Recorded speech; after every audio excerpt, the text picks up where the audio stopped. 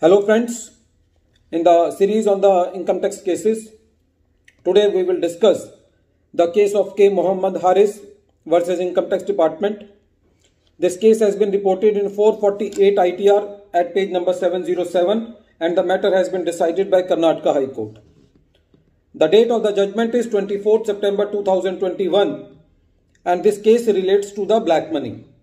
Although our series on the income tax cases, the logic for discussing the case on the black money is that because the black money is also related with the Income Tax Act, whatever the information relating to the foreign assets or income is there, that is to be disclosed in the income tax return also.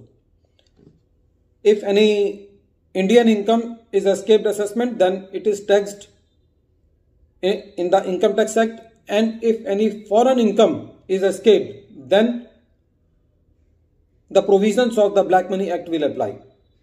That is the logic of the Black Money Act. If you earn any foreign income and if you do not disclose it into your return of income, if you have any foreign assets that has been earned outside India and if you do not disclose those assets into your income tax return, then the proceedings under Black Money Act can be initiated against you.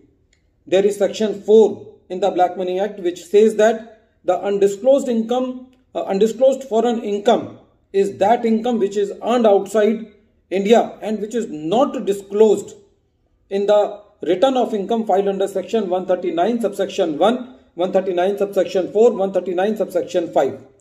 Meaning thereby that you can disclose your foreign assets and income whether in the original return. If you have by chance missed that, you can file belated return or the revised return and you can show this income into your return of income. There is section 50 which says about the prosecution for not disclosing this income or assets into your return of income, which says that rigorous imprisonment of 6 months to 7 years with fine can be imposed on you.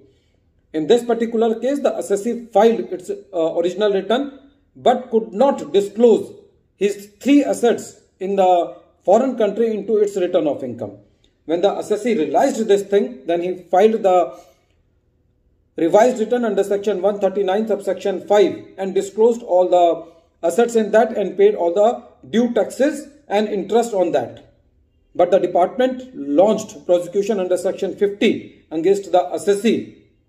So the assessee was before the court against this prosecution. The court said that there is no denying the fact that the assessee has not disclosed its foreign assets into the original return, but it has been disclosed in the revised return before the notice issued by the department.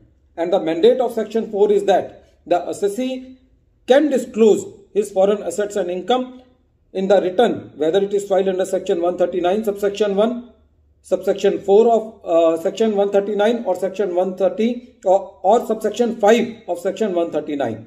So if the assessee has properly disclosed all the foreign assets into the revised return also, then it is the due compliance by the assessee and the prosecution cannot be launched against the assessee.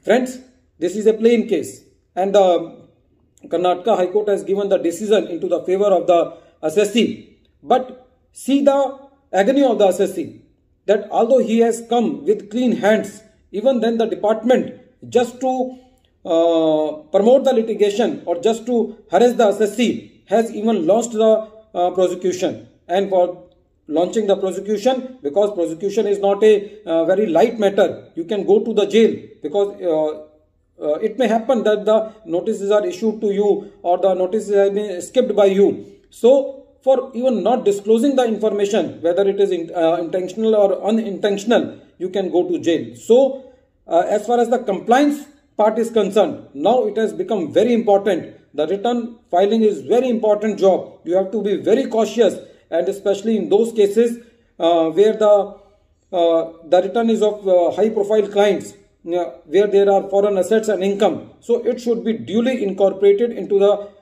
return of income. It should be inquired from the clients whether you have foreign assets, because nowadays it is happening that the people are sending their children for the higher studies. So it may happen that the balances are there into their accounts. So it is your duty and you are duty bound to disclose even those balances into your income tax return. So friends, this case is very important, which lays down that if the assessee has filed his revised return and shown all the assets, then it is the due compliance and the prosecution cannot be launched against him. At the end of this deliberation, I am once again repeating the name of the case. The name of the case is K. Mohammed Haris versus Income Tax Department. This case has been reported in 448 ITR at page number 707. The matter has been decided by Karnataka High Court and the date of the judgment is 24th September 2021.